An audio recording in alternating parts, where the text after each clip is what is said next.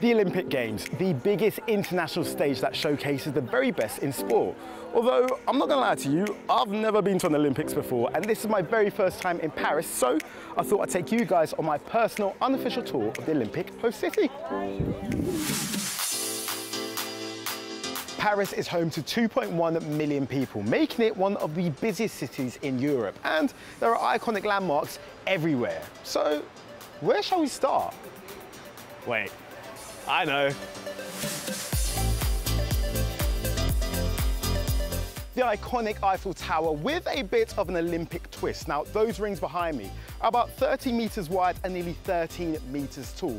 And they used 4 cranes to get them up there, which makes sense because in person, those rings are massive.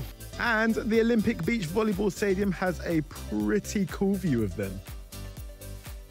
But there are loads of other things to see in Paris as well, such as the Arc de Triomphe, and the biggest art gallery in the world, the Louvre, and the Notre Dame Cathedral, which is undergoing restoration after being devastated by a huge fire in 2019.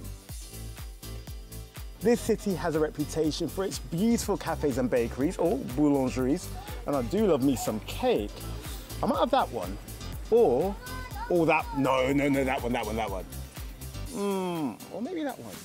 This is the River Seine, one of France's biggest rivers. Now, right here is where the opening ceremony will take place. Thousands of spectators will come here to watch athletes parade down the river, each in boats representing their country. Swimming here had been banned since 1923 due to unsafe conditions.